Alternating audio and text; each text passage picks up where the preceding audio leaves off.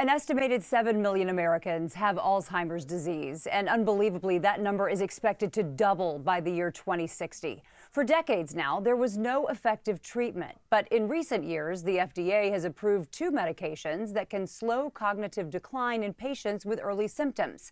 Now, there are international trials looking into whether administering the treatment before symptoms occur can actually prevent or delay the onset of the disease.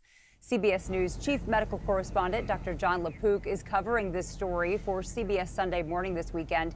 He joins us now with a preview. Dr. LaPook, thank you for your time. First, can you share how the treatment works?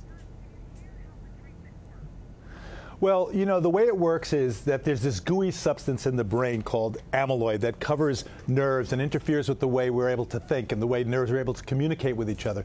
Well, these are antibodies that actually remove the amyloid from the brain, and they've been shown to slow cognitive decline by about 30% in people with early Alzheimer's. But the problem is they don't reverse the disease. They don't even stabilize the disease. So, of course, the next question is, what if you gave these medications before people had any symptoms? I mean, imagine giving somebody Lipitor or a statin to try to, you know, after they've had 5 heart attacks, they're already in heart failure. That's too late. You want to give it before they start to have symptoms, and that's exactly the idea of this trial. What is new about this approach contrasted with things we've tried in the past? You know, I have been so frustrated. I've been at CBS for 19 years now, believe it or not, and I've done story after story after story about giving this drug or another drug, and even antibody that remove amyloid in other trials. They've all been a failure. And what's different here is that these are newer types of antibodies that work better. They can actually remove the amyloid from the brain. And they show this on PET CT scans, Amyvid scans.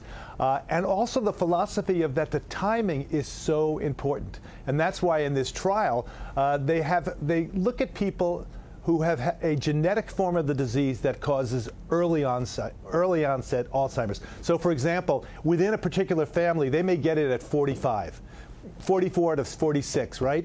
Now, if you're going to give somebody with no symptoms these medications, you need to know, well, are they working or are they not working? So if everybody in somebody's family gets it, say, at 45, and they give the antibody, say, 7 years earlier, and the person is now 51 and doing well, then that's a suggestion that it's really working. So very excited. I'm always cautious. I don't want to give people false hope, but I'm very optimistic here. As part of this piece, you interviewed Bill Gates, whose father developed Alzheimer's later in life. What was his role in the research? Bill Gates has given more than $300 million towards Alzheimer's research. And over and beyond that, his head is in it. You know, of course, you know, he's a big computer expert. He's talked about the role of AI because there's so much data that's hard to put together. Well, AI is perfect for that. He's very interested in getting trials together, getting more and more people enrolled in the trials. He wants the early diagnosis. He's invested a lot of money into a simple blood test that, if it's positive, can suggest that you are at increased risk for getting Alzheimer's, and that's so crucial, right? For people out there who are not in the less than 1% of the rare genetic defect, this is the rest of us, right? All of us, I think, have in the back of our head, well, you know, this is the last thing in the world I want to get, and if there's something I can do about it, then I want to know sooner rather than earlier. Well, that's a philosophical question for some people, right? I would want to know. Well, the way you might know is, say, at a certain age, 50 or 60, you get a simple blood test, like you walk into your doctor's office and you get a cholesterol test, or you get a test for diabetes. Now you would get a test for this phosphorylated tau 217, a fancy name for a blood test that helps say that you're at increased risk for Alzheimer's. And if it's positive, you could get a brain scan. If it lights up amyloid, then you could say, okay, if the trial works and if it shows as the early suggestion that it may be having an effect, if it turns out that in the long run it's safe and effective, then you would go ahead and get some medication to just get rid of the amyloid in your brain before you start to have symptoms, not after, and hopefully that would prevent or, you know, delay or prevent Alzheimer's. Yeah. So a big deal.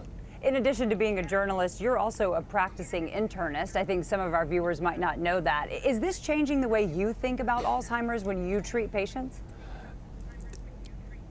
You know, Jessica, it is. I mean, I will confess, I've been practicing medicine for a lot of time. I'm a doctor for 45 years. I can't believe I'm saying that. But over the years, people come in and they say I'm forgetting names, and you know, and of course we all forget names, and we're wondering, is that just normal aging? Is it something more serious than that? And I have to say, a lot of my patients really don't want advanced cognitive testing because they really didn't want to know. And I'm not so sure I wanted to know if there was nothing that we could do. But now there is something we can do. We know for a fact, because there are these 2 FDA-approved drugs, to treat early onset dementia with people with Alzheimer's. You can slow the rate of decline by about 30% over 18 months. It may even be more as you extend out time. So now I'm being more aggressive.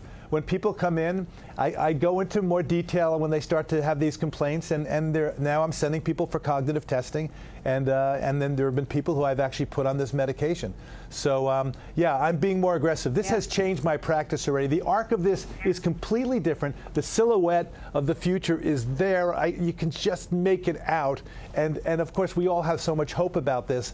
And again, I don't want to give people out there, you know, 7 million people with Alzheimer's. I don't want to give anybody who has advanced Alzheimer's false hope here, because we really don't have anything for them right now. In the future, it's possible that people who have more advanced forms than just early cognitive impairment may benefit from a cocktail of medication where you're going after amyloid and inflammation and an abnormal protein called tau, T-A-U. So I think there will be better treatment options in the future. But for me, the most exciting thing right now is the thought of prevention, because for every one of those 7 million people who have Alzheimer's, there are a lot of family members who are wondering, you know, is this in my future too? And if there's a possible treatment, that early detection could prove even more crucial. Dr. LaPook, thanks so much for the time. Thanks for joining us. And for more on Dr. LaPook's deep dive into these promising new treatments for Alzheimer's disease, check out his full report this weekend on CBS Sunday Morning.